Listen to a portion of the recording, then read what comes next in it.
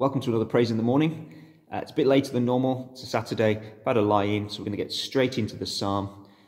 Psalm 12, it's a Psalm of David.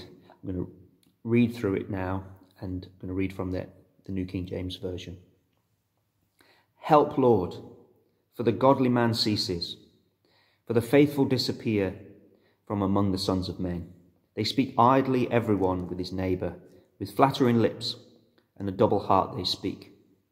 May the Lord cut off all flattering lips, and the tongue that speaks proud things, who have said, with our tongue we will prevail. Our lips are our own. Who is Lord over us? For the oppression of the poor, for the sign of the needy, now I will arise, says the Lord. I will set him in the safety for which he yearns. The words of the Lord are pure words, like silver tried in a furnace of earth, purified 7 times. You shall keep them, O Lord. You shall preserve them from this generation forever.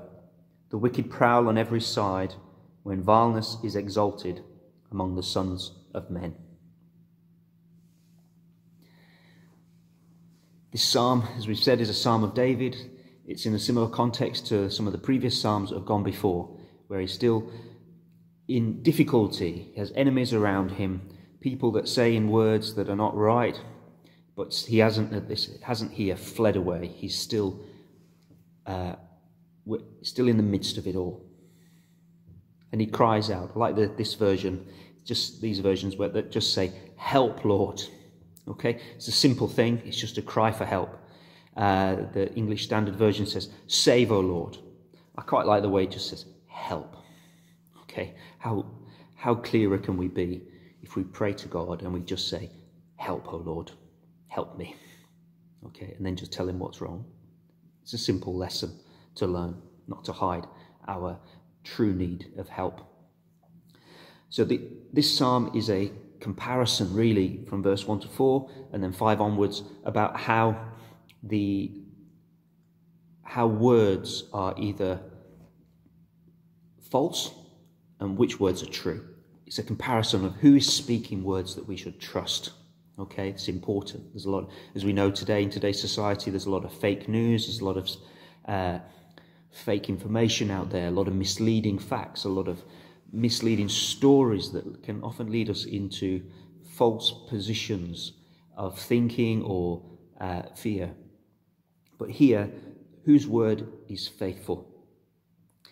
In verse 2, it shows us that the ungodly, the faithful are disappearing. And those that speak, here it says, with a flattering lips, with a double heart. In the NRSV, it speaks of the double heart literally as a heart and a heart.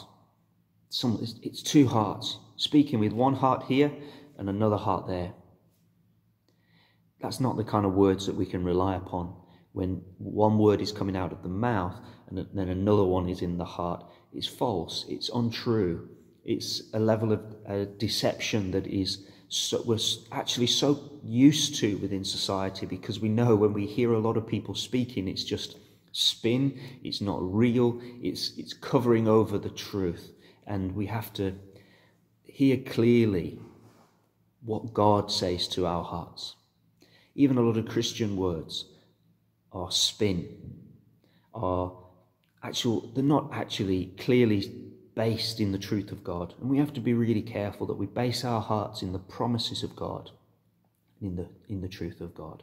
Because his words, as it says in verse 6, are pure words. Other versions speak of flawless words, like silver tried in the furnace of earth, purified 7 times. I'm not going to go into the detail of that here, because I might do another psalm on that particular verse, another session on that particular verse, because it's rich with things that sustain our hearts, that God's word is so refined, our understanding of it. We shouldn't hide away from the truth of it. Even things that we don't understand in it, we shouldn't let that hide our hearts from basing our trust in him. The words of the faithless, the deceitful, they think they're okay. It says our lips are our own. We can Who's going to change? Who's going to lord over us? But God hears the deception just as much as he hears what we pray and what we speak. And we must hear the words of the rising Lord. Now I will arise. What a wonderful, wonderful word from God. Now I will arise, says the Lord. What echoes of grace, what echoes into eternity of the risen Saviour. Oh, wow. You can almost take your heart and your mind into the very throne room of God, into the heart of Jesus. In death, now I will arise. God will rise up at the right time. He will rise up and do what he needs to do in our lives to fulfill his promises and to fulfill his words. Because his words, as it tells us, are perfect, flawless, tried in a furnace, refined and refined and refined, 7 times perfect.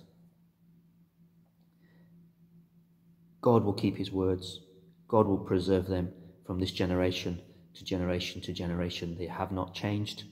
They're no different from one generation to the next. This is the great blessing and promise of God. Cry out to God. This psalm is bookended with, help, O Lord, for the godly man ceases. And in verse 8, the wicked prowl on every side when vileness is exalted among the sons of men. It starts and ends with a reality check. But in the middle of it, it gives us this comparison of whose word are you going to trust? And that's something we face every day. We hear lots of things. You'll read lots of things in social media, on YouTube, on Facebook, on Instagram, wherever it be. A lot of it's spin. A lot of it's a heart with a heart. It's deceptive. It leads you down an alleyway that has got no way through. Put your trust in God. Listen to the words of God. When there's deception, when there's as it were, a lack of hope, listen to the words of God that sees the oppression of the poor, that sees and hears the sighing of the needy. And God says, now I will arise. I'm about my business. Just like Jesus said, I must be about my Father's business. Jesus is about the business of God at fulfilling his words from eternity to eternity. Now I will arise. The resurrected Lord, the Lord who has authority over heaven and earth and will fulfill his words. Amen.